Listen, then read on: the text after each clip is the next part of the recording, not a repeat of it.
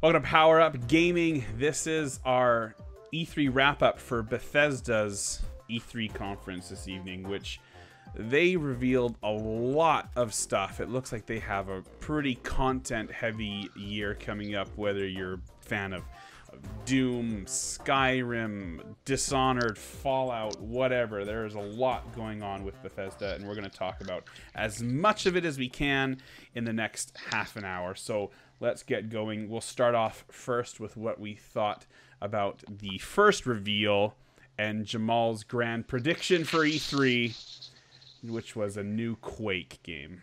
Fucking called it. You did? It's crazy. Like as soon as like the fucking trailer dropped, I was like, oh my god, it's fucking Quake. And then like they were showing like the cinematic trailer, and I was like, oh my god, oh my god, oh my god. And like you could see on the site, it says like, you know, Quake Champions announced, parentheses, fuck yes. And then and then like the guy comes out on stage and he's like, oh, it's only for PC. And I was just like, no. I mean, like, you know, like I'm sure like PC guys are like, you know, totally like, fuck it, whatever, man. This is PC first. But I was like, man, like I really do hope that they turn it around and they bring out Quake on console at some point. It's kind of like when I feel like they have to. Yeah. Yeah, like when was it Firaxis that came out and said like XCOM 2 is only on PC, and then it's coming out in like September or whatever. So yeah, I mean, I'm still fingers crossed, like it might come out on console at some point, but yeah. So I mean, like, it would be a good business decision to release it. I mean, you know, why not? Exactly. Right? So. Yeah, and there's no reason not to put it on console. Like it just like it doesn't even make any sense to do that anymore. Especially consoles being so as capable as they are, and the audiences on console and things like that. But Justin, like you're big into fucking Quake, so yeah.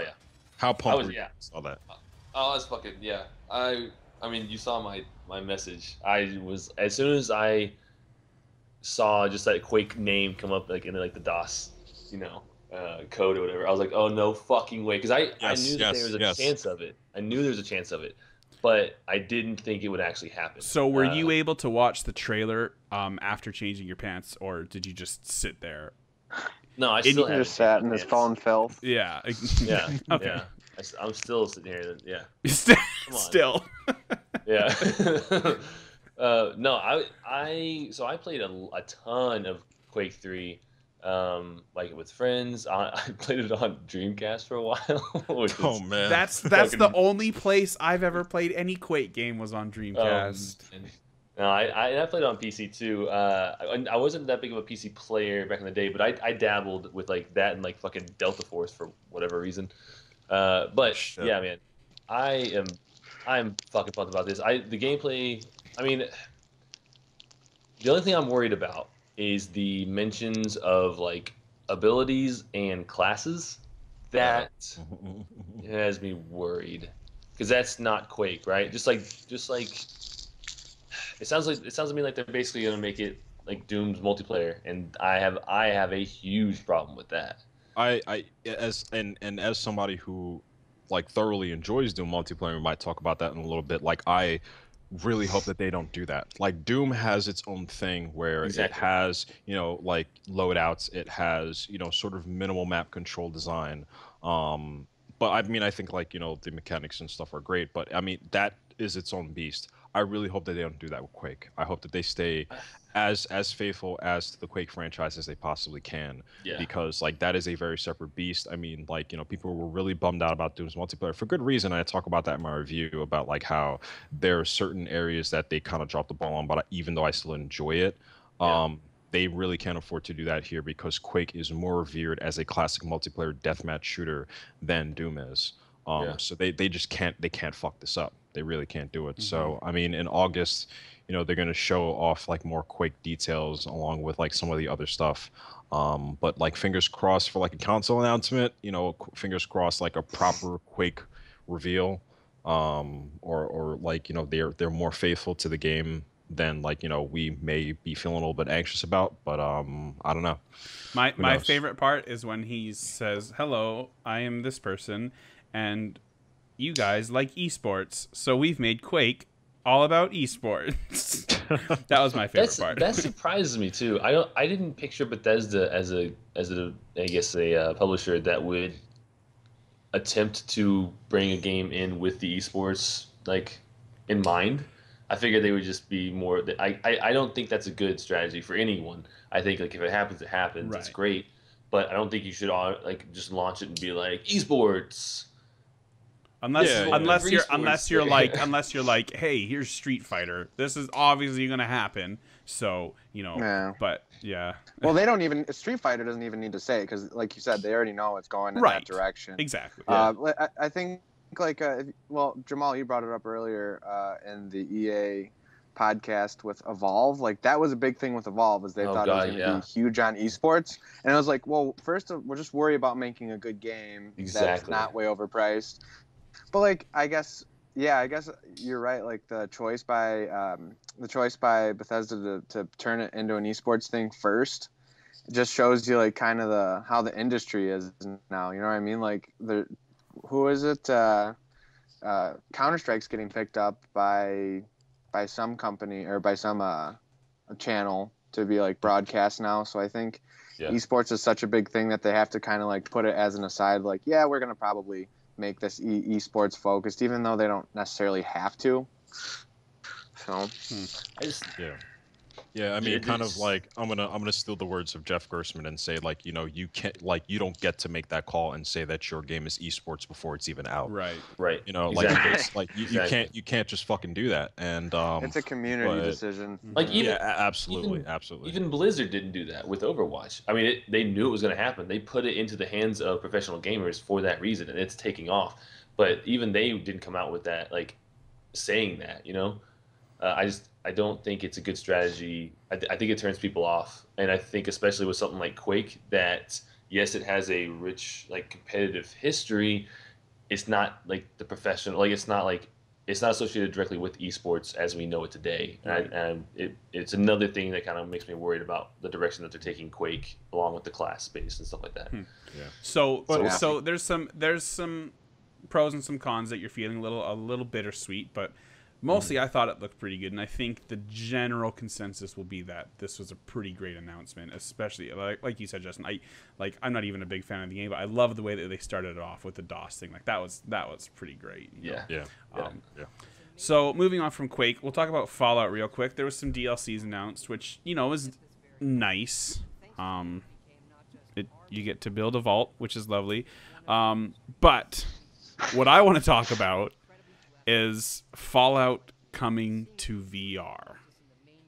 Okay. Yes, please. Because as Austin and I, we were talking during the thing, and Austin said, "This is what you've been waiting for, right? Like real games, good games, to come to VR. I mean, none of this Tron disc throwing thing like that they showed at the PSX in December. Like we're talking about a AAA game coming to a VR platform." So was that actually announced? Because I don't know if I was like typing up a news story. Okay, so tell me more about that. That's pretty much all they said. Yeah, it was. Who were they partnering HTC, with? Though? Was it the Vive? They said. Yep. Okay, yeah. Because here's the thing that I was really excited about it, because when I went to E3 last year, I did get to play quite a bit of VR stuff on my last day, and the only big downfall to it was I was like, I want games that people know about, you know what I mean? And it was too new at that point to really expect that. But now that VR has pretty much been officially released in some companies, I think it's about time we do get the big titles that are going to have it. And Fallout is absolutely like it, and it would be a shame not to have Fallout VR. You even went as far as to say like title for that. That's what you said, was this is the perfect game to have for VR. Yeah, I mean, and there are other like good games, obviously, for like if they had a Pokemon MMO out that was like open world like Fallout, I'd say that's the perfect title. Like I guess like there's many titles that could be perfect. I'm just sick of seeing like this is a generic like dungeon crawler. This is a generic like target shooting game. Like no, I want like the real developers partnering with a VR company and making like a really like a nice experience. Like I think Adam and his VR article one time had mentioned that they had like the Alien Surgeon Simulator. If anyone remembers that game, so that's like an existing game, and he actually really liked it. But again, it's like kind of a smaller game. I want big titles with VR now, and I want it. Well, hopefully, I want it to work well. You know what I mean? I just don't know if the bigger titles will be able to work, or if it'll be able to capture the same kind of magic. But when I saw that, I was very excited. Yeah, I mean, I just pulled up a news story on it. So like, I mean, that's super rad. Like, thus far, it's only announced for HTC Vive. But Right. like the thing that we've seen of VR thus far for like the past couple of years that it's been sort of like drumming up is it's like these like on rails like short vignette experiences of like, you know, as you said, awesome like unknown games. So like that might have a little Correct. bit of trouble like gaining traction, and the instant that like VR was talked about, we were thinking about things like, oh well, what if you have a game like Half-Life? What if you have a game like Skyrim and things like that? And this Exactly. is We all this is had it. games in Yeah. mind. Yeah. And this is that announcement. It's only announced for HTC Vive. Like just I have the same hopes that I have for this game as I have for Quake. Like I think that this is going to come to Oculus. I think this is going to come to PlayStation VR. You know, and with fingers crossed with you know, Justin's prediction on our last cast, where you know maybe Oculus would come to Xbox. Like yeah, I'm hoping that like as many platforms as possible has access to this mod, because I mean Fallout is such a huge game. It would be stupid for Bethesda just to sort of pigeonhole it in HTC Vive, the most expensive fucking VR headset, and probably has Yeah. like the least units out there. Like that just does not make any sense. Like it is definitely Yeah. gonna come out on like other platforms. So Completely agree. And to me, this is exciting because I've talked a lot about how I am not on the VR hype train at all. Okay, and a lot of it has to do with the games that we've seen. You know, here, drive this little tank. You know, here, be a eagle. Like, I don't want to do that. Hit things with your face. Right? Eagle. Like, Yeah, what an was that one? Was there like they showed at the PSX? It was like a day in the life of a zombie sim or something like that. I can't remember what it was. But like, I'm like, It's just all these like half-baked ideas Right. with VR slapped on it, essentially. Right. And they get away with it because, hey, VR. it reminds me of when I first got my PS4, and I'm like, well, what the freak do I play? Like, here, Dust and Elysian Tales free this month. I'll play that. Right? Hey, Good- come on. It was a good You game. know, we had but That's a solid game. we had Infamous. What was that? What Infamous game was the that? Second Son, yeah. But it was like, you Yeah, know, Second Son. Now Bethesda's opened up the possibility of getting, you know, real games, and that's exciting for the people, and you know, even people like me who aren't really interested in VR. I want to see what that looks like.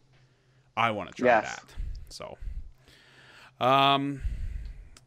another big and terribly kept secret from Bethesda, Skyrim Yeah. coming to current gen consoles, right? Who'd have thunk it? With mods, which is fun. yeah. But I wanted to say this. Okay, I made a character in Skyrim once. That was pretty good.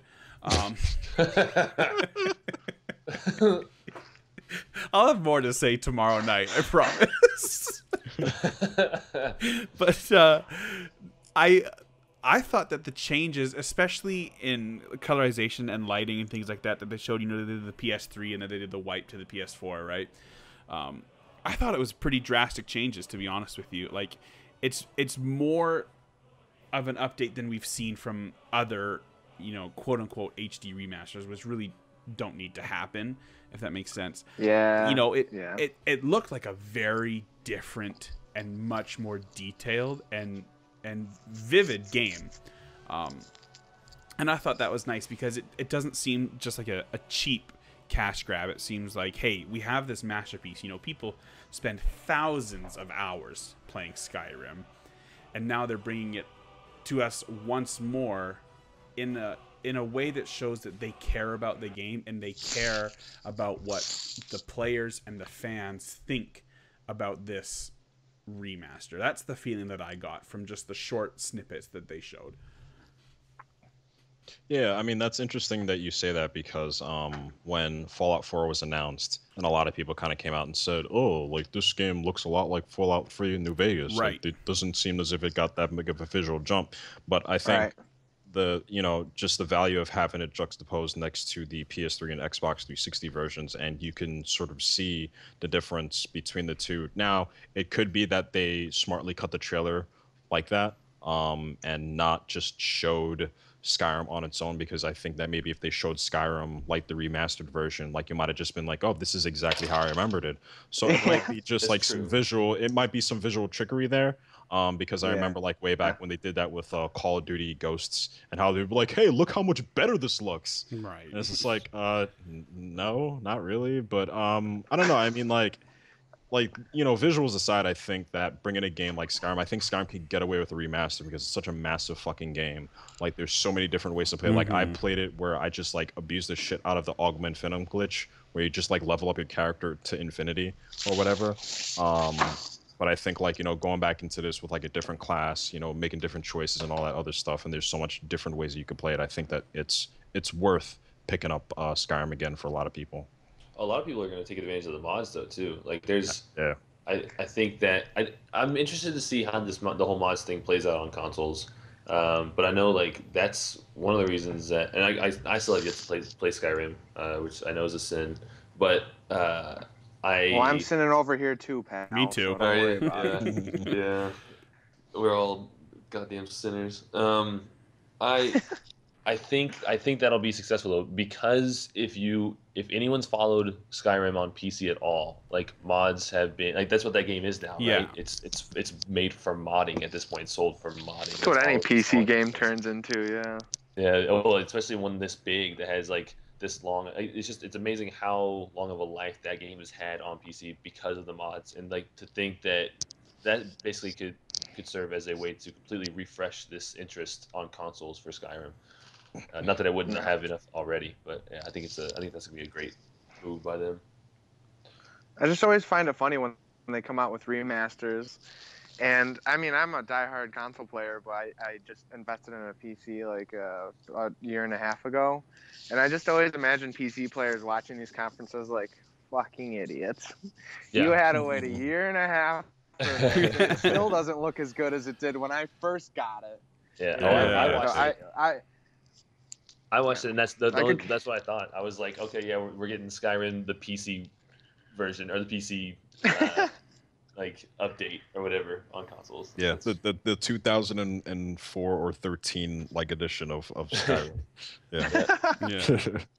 But I'm with you, Justin. I mean, I might be putting some words in your mouth here, but I really don't care about the graphical updates at all. It's the mods that really breathe life into the game more so than what even the developers can do, and that's the important part about the PC gaming, and for that to come to consoles is it's never going to be as big as the mods that you'll get, the amount of mods you'll get on PC, right. But it's at least a step in the right direction. I remember when they did it with Minecraft, and at least it was something, a step in the right direction.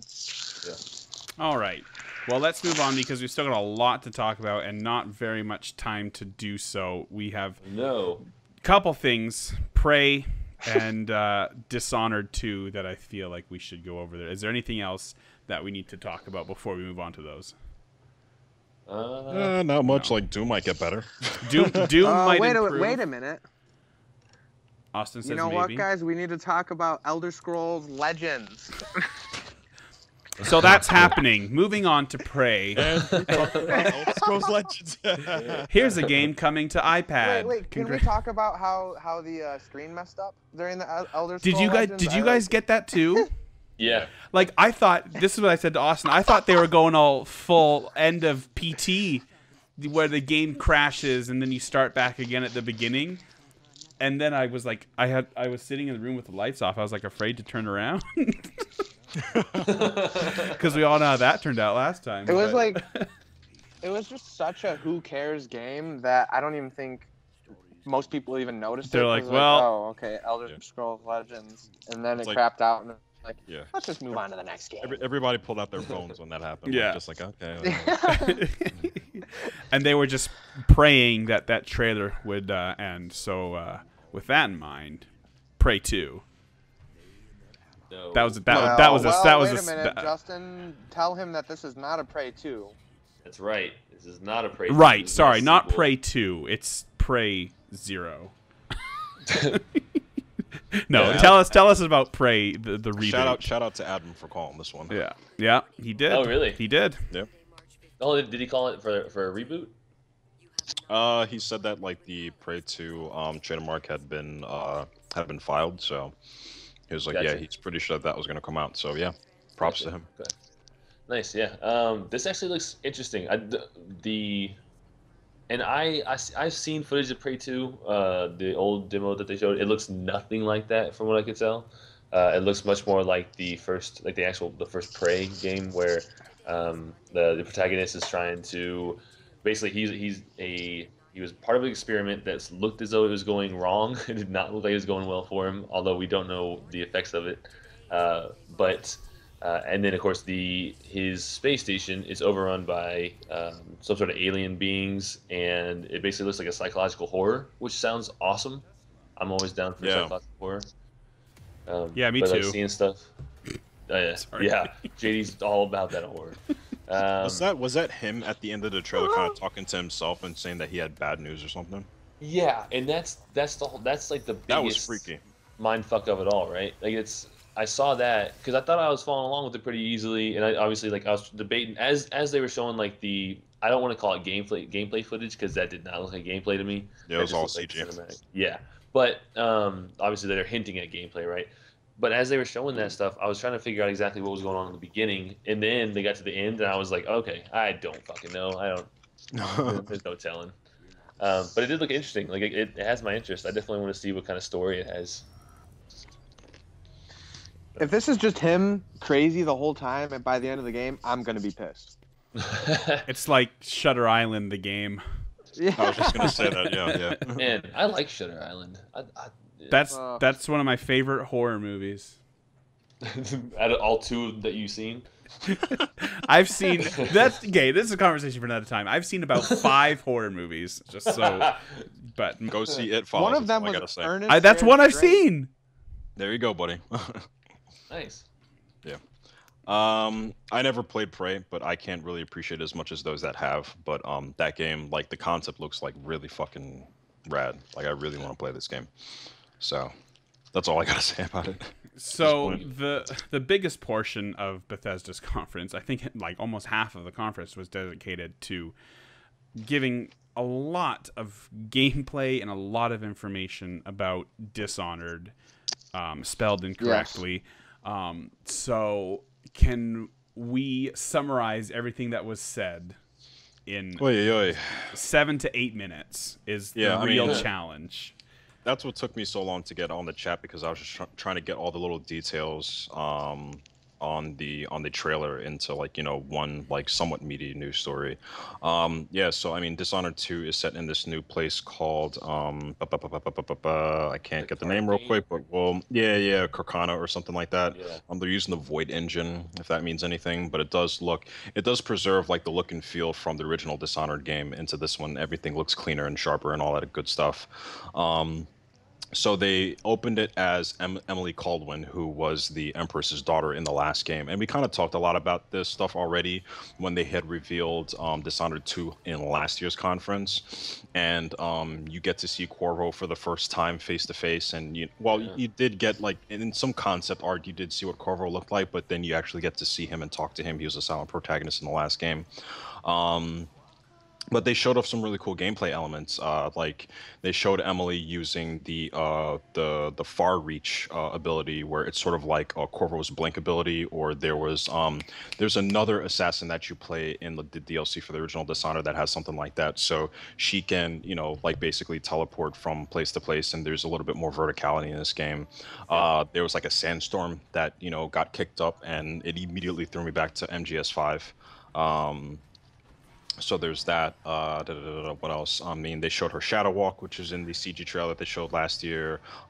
She's got like new abilities, like one called Mesmerize and all this other stuff. And then they showed this bit where she had it was kind of like in the second half of the gameplay trailer where she went to like this area where she couldn't use her powers, but she had like this item which immediately harkened back to the heart from Dishonored 1, which the heart, if for those who haven't played it, it was this device that you could pull out, and if you point it at somebody or something, it sort of gives you a little bit details on it, which is interesting.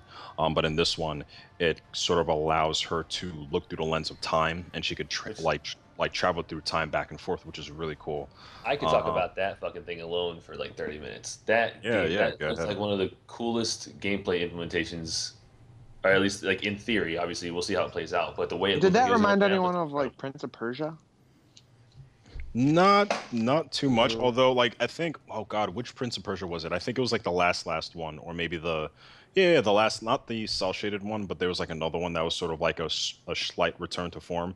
I think that Prince of Persia game, like, it kind of reminds me of that now that you bring it up. Yeah. Anytime there's like time bending, time manipulation elements, I always go back to that game for some reason. I don't know why. I really do hope, because they sort of only showed it within the context of this particular level with this particular puzzle. I hope that this is something, which I'm sure that Justin, you'd hope the same thing too, that this is something that you could use in like multiple areas. Yep. So yeah. So I mean, what did the rest of you guys or you thought about Dishonored? Did you guys play the first Dishonored? Never played the first Dishonored. I've only seen gameplay and heard things, and heard positive feedback from it, or not feedback, but positive thoughts on it. But I don't know. Like Dalen said, it just kind of surprised me how much they showed of it. They had a ton of stuff to showcase on that, and I didn't mind it. It actually got me interested in the game. I was already interested in Dishonored, but I don't know. It looked. To me, it looks just like an Assassin's Creed type game that I'd be personally more interested to play. That's how I view the game. I'm not that interested to play Assassin's Creed. This has me interested. It's funny. It's always interesting to hear people talk about Dishonored who hadn't played it, because it seems like, I imagine at least from an outside perspective, they're making a big deal out of this game that not a whole lot of people played. It seems like this wasn't one that like people flocked to, right? And all of a sudden the sequel's getting attention as though it's like their big thing at the moment. As though everyone had always played it. Yeah, exactly.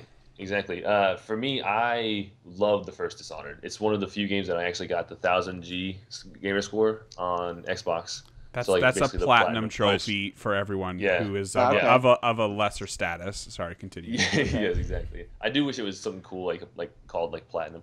But anyway, I went through, basically I started playing the game. I got like 2 or 3 levels, I think like 2 levels in. And I was really liking it. And what I decided to do was basically play each level twice. And in doing so, I would play it the first time where I would just play it normally, try to get certain achievements as I was going along, but then wait for chaos to like kind of take off, like where I fucked up somehow during my stealth, and then just keep going throughout my run, right? Just play it through. Yeah. And the second time, learn from my mistakes in the first one, and then do a perfect stealth run. And so I was doing that like literally with each level. I fucking love that game. It is the only game, in my opinion, that gets first-person stealth correct. I think after playing that, Wolfenstein was so disappointing with the stealth elements. But I'm looking forward to this game a lot. And I knew it was going to be a big deal for them. I didn't know it was going to be this big of a deal for them, which I'm pretty happy to see. I was pleased that they spent so much time talking about it. But like some of the new abilities, the time function that you're talking about with the gadget where she can like see into the past and into the future. Like my only concern as of right now is that it makes the stealth look almost too easy, because she could basically like flash to the present and then kill someone like literally face to face, no problem. And granted, there's gonna be more difficulty to that depending on how many people are around and stuff like that. But that looked really easy. And then the shadow ability looked like she was basically invincible and killing people. And then she could there was that one ability where she like linked multiple people, like 3 or 4 people at a time, and if she killed one, all 4 of them died. It seemed to make the stealth perhaps a little too easy, but I'm sure they'll find a way. They'll find a way to make it all work, because that combat in the first Dishonored, I don't know if you guys have seen footage of people who are skilled with that game. Like straight chaos version, they're fucking like Darth Vaders. It's incredible. Yeah. I watched one video of a guy. He went to an area. There was like 6 guys, and he's taking them out one by one. before he started it, he launched something. He launched one of the like an arrow into the air, killed 5 of them, and then turned around to look at the 6th one, and the arrow came down and landed on the dude's head. I think I've seen that exact. I think I've seen that exact thing actually. Now that you mentioned that, incredible. Yeah. So if they do that, if they just keep that similar combat, maybe make it a little more fluid, I'm gonna love that game. This is probably the game that I'm looking forward to the most as of right now. I would say for this year. I think it's going to take a lot more for you to get like the quote unquote like 1,000 Gs or platinum or whichever console that you played on in this game, because I kind of talked about this last year when we recorded. So I played it through it twice to like straight chaos and straight stealth. So I kind of get an idea of like, you know, what, like as soon as I got to feel the combat, I'm like, holy shit, I have to go back and like play this in just straight chaos. But you know, like I had said last year, you could play as Corvo and Emily. And then it's kind of like, imagine playing as Corvo and Emily, and then with both characters, because they have different abilities, you can play as Chaos or straight stealth for both of them. So essentially, it's almost like 4 playthroughs for like this one game. I remember you saying that last year. Yeah. Yeah, that's insane. Like I really like kind of look forward to having those options for this game. But yeah. So from one conference today that talked a lot but showed nothing, to another one that talked very little and showed a lot. I think Bethesda's conference was a definite win today. They showed a lot of things that were exciting and a couple minor things here and there that didn't really matter. But in the end, I think that they definitely came out on top so far. Yeah, easily the better conference. At the very least, yeah. Yep. There was a little something for everyone, and then there was a lot for a good number of people too. Yeah. All right. Well, make sure to stay tuned. E3 Day 2 / still not even technically the beginning of E3 is tomorrow. We got Microsoft, we got Ubisoft, we got Final Fantasy 15, a full hour or more of that. We got Sony. We got lots of stuff coming up. So make sure to stay tuned and catch all of our post E3 conference reactions and opinions as they come.